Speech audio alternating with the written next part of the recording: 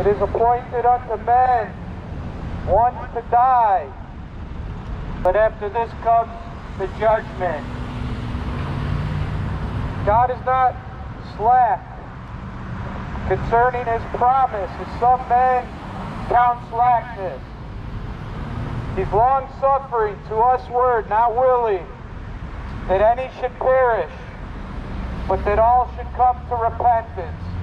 The will of God for all men everywhere is that they will turn to the righteousness of Jesus Christ. That's right, folks. Today, you need to turn to the righteousness of Jesus Christ, because we do not know how long we have left on this earth. We do not know when the judgment of God's going to come upon men, and men are going to be accountable. And we already know that there is a set day. There is a set time. There is an appointment. That's right. Well, thank you. Thank you for showing us your IQ there, folks. And that just brings up another point here, folks, because this world that we live in today, folks, is so intolerant.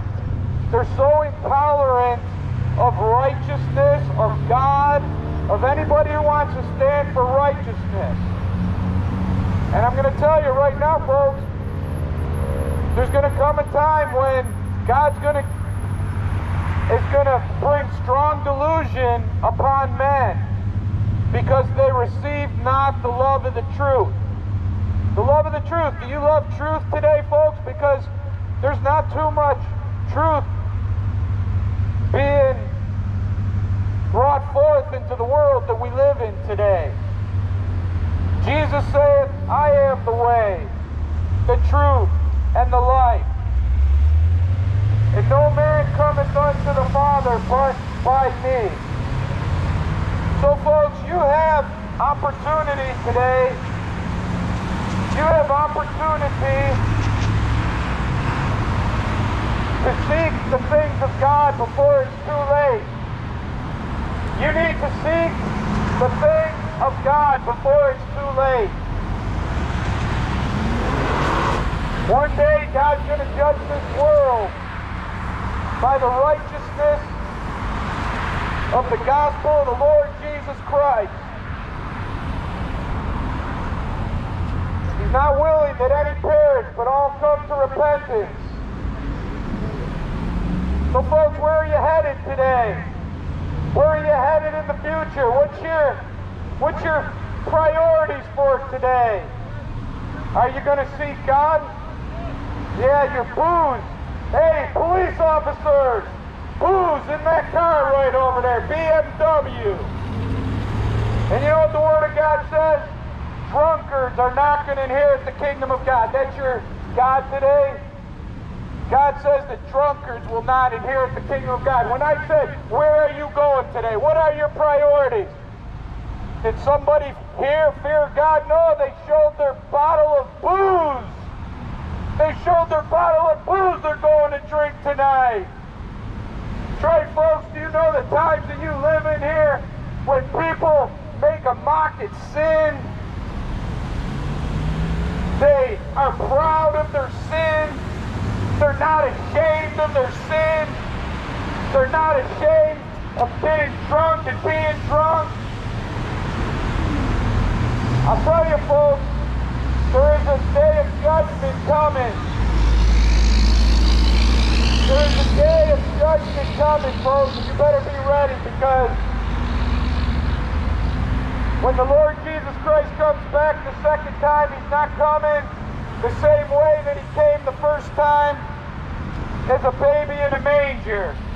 He's coming in flaming fire to take vengeance on them that know not God. That's right, that little Lord Jesus Christ in the manger.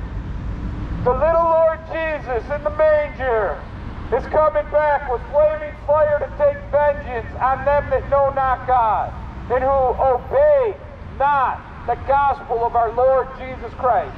That's right, folks. There's something you have to do. The Lord Jesus Christ did die for your sins. He is risen from the dead. Okay, we got a thumbs up. God bless. We got a thumbs up. It's better than the middle finger. So, but folks, I hope that even those that are called by God's name, they're going to start waking up, folks, because there's nothing in this life that's worth living for except to do the service of God. So if you are called by God's name, you need to get busy preaching the gospel. God bless you. Another 4. That's right. Well, praise the Lord. We're calling people to repentance today.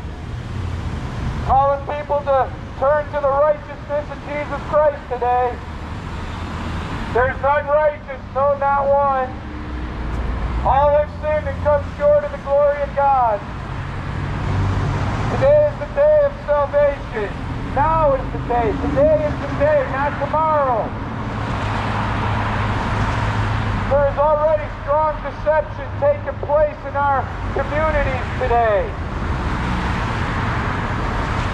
There is already all kinds of deception taking place, folks, in our communities today, but the deception's going to get even stronger and stronger and more magnified as time goes on.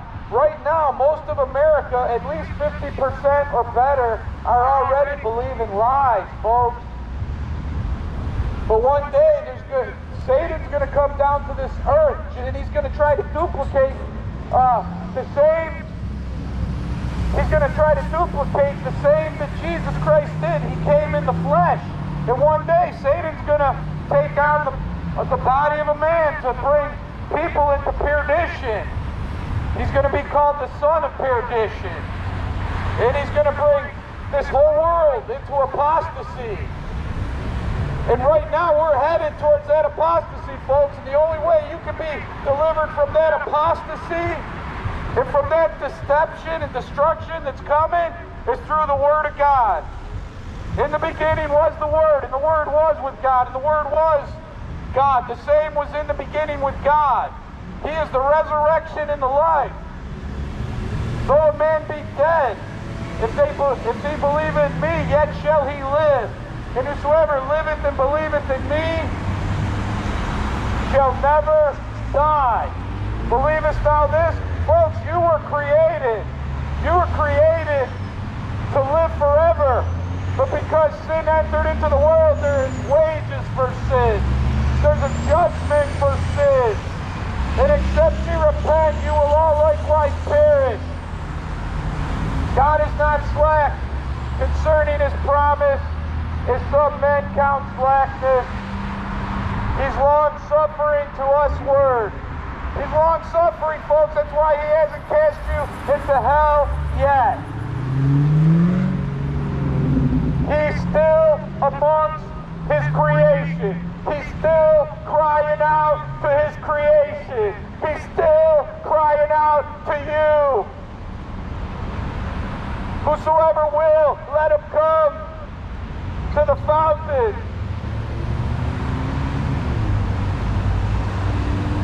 of living waters, the fountain of living waters. That is the Spirit of God. That's what he came to do. Let that living waters be inside of you that will flow up into you into everlasting life.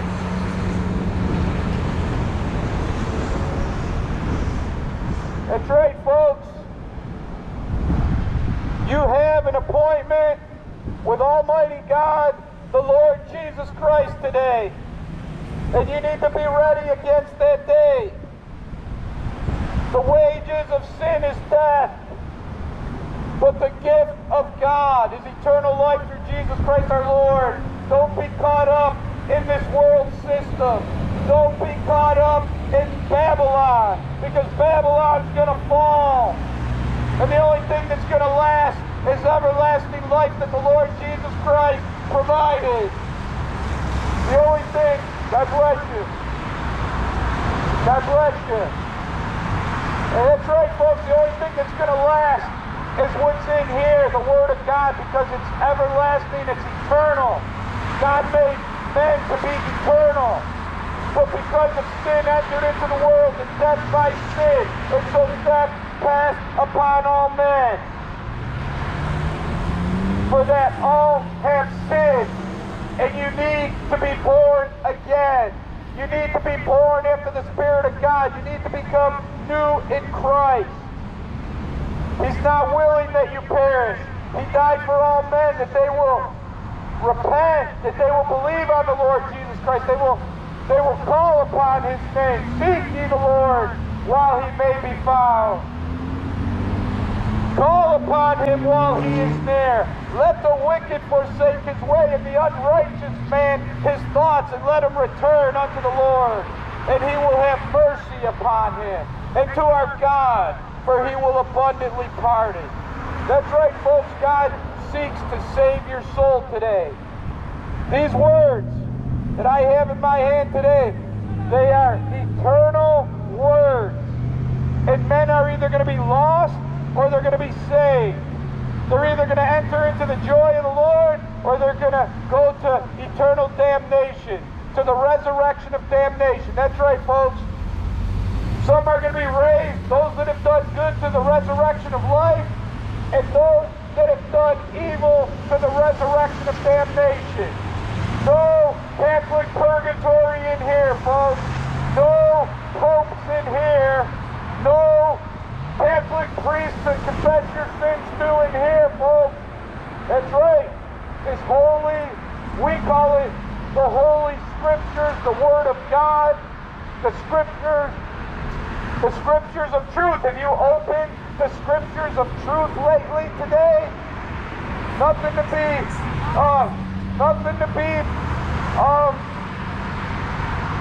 joking about here today, folks. That's right, sir. Nothing to be joking about. You have an appointment with God. Are you ready for it? Your thumbs are up, but can you give me a testimony of your salvation today? Of your being right with God? Can you give us a testimony of when that took place? All right. It's between you and God, but you wouldn't be laughing and joking about. All right. Thank you. Praise the Lord. All right. There's some people here today putting their thumbs up. Okay. So good. I hope that inspires somebody to go out and to preach the gospel, the death, burial, and resurrection of the Lord Jesus Christ. God is not willing that any of us perish. He wants all men everywhere to come to the knowledge of the truth. The wages of sin is death. The gift of God is eternal life through Jesus Christ our Lord.